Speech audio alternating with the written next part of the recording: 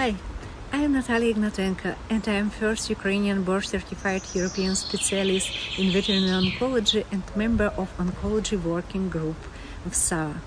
I will be happy to meet you on oncology lectures on 48th WSAVA Congress, which will be held 27-29 of September in Lisbon.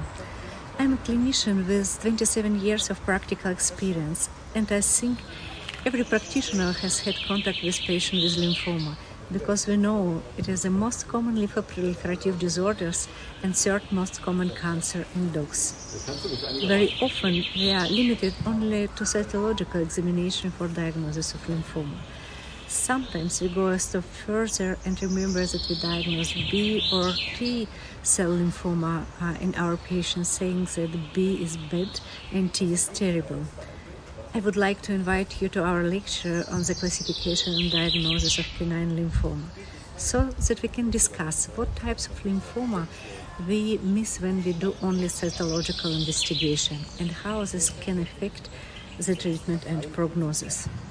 And also let's talk about what news in diagnosis of lymphoma.